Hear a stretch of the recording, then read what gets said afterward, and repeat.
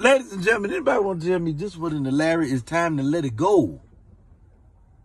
What let it go. Let it go. It's time to let this go. Let this little bit of peas go, man.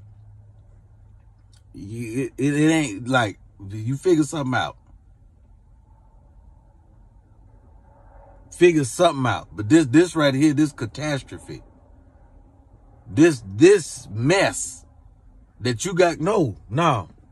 I'm not gonna sit back and just allow y'all to do this. I consider myself a friend of mankind.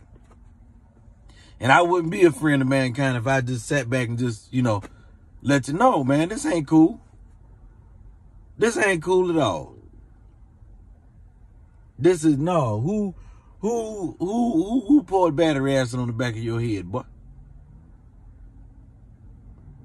Who did it? I want to know.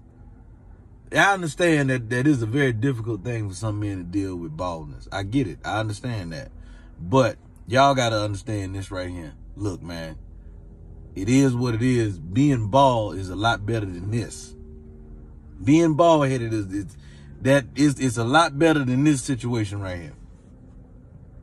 Come on, man. You got to know who did you go to twist up them last little bit of settlements. That's what you need to call them, settlements in your head.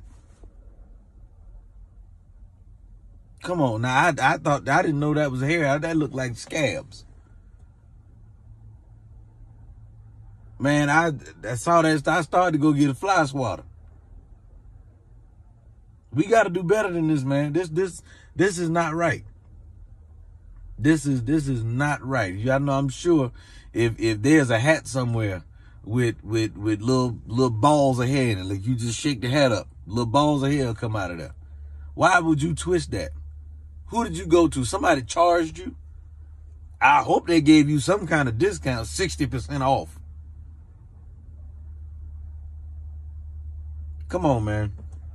This needs to stop. Yo, them little twists look like